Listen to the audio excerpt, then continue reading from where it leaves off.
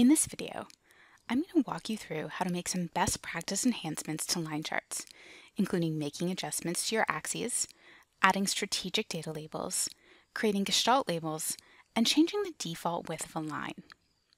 In this example, we're going to compare the number of online and in-store sales at Allersons. We have data from January 2019 through April of 2020. To create the line chart, select the data you want to include in the line chart.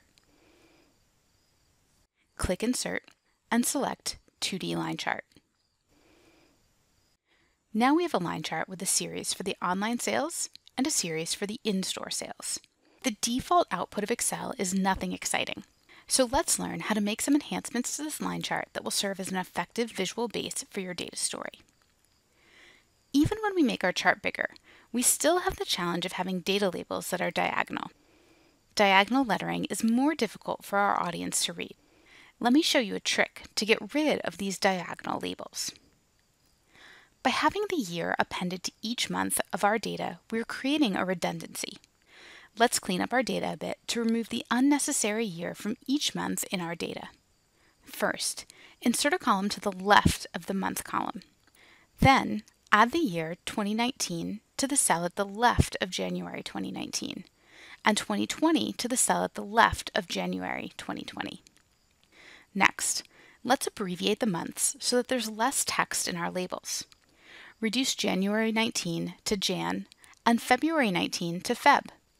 Doing this for each month can get tedious, but luckily, Excel will notice the pattern we've started and fill it down for you. Highlight the Jan and Feb, and then drag down to the rest of your dates. All of the abbreviations are now completed for you. Now let's check out what our new date format looks like in a line chart. Select your data again, click Insert, and choose 2D Line Chart. Make the chart a bit bigger so you have more room to work.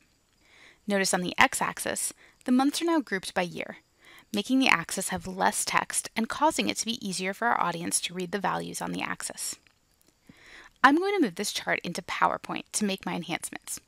This is just because I like to have a bit more room to work, and PowerPoint offers the additional tool of an eyedropper that I can use in my chart enhancements.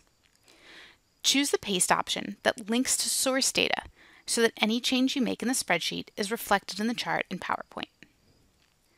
Now let's make some enhancements. The default line in Excel is very skinny. Let's make the data the star of our slide by fattening up the lines. Right-click on Data Series. Select Format Data Series and click on the Paint Bucket option. Navigate down to the Line Width option. The default line width in Excel is very thin at 2.25 points. To make your data stand out, I suggest changing to a width of at least 5. In this chart, because there's only 2 data series, I'm going to make the width 6. Select the other data series and match the line width of 6. Now we want to add data labels. If you select the whole series and then click the green plus sign at the top and select Data Labels, the values will be added to each point. This is probably more than we want to add to our chart. We don't want to create chart junk. Just a note, if you're using a Mac, you need to select Add Chart Elements at the top right of your menu to add in data labels. Instead of adding all of the labels, let's strategically add labels. Instead of clicking the entire data series line, double-click on the data point that you would like to add the label to. Then, select Add Data Label. This will cause the label only to be applied to that single selected point. Repeat that process of double-clicking on a single point and adding a data label to any point for which you want to add a value. I'm going to add these labels to the starting and ending values for each of my data series.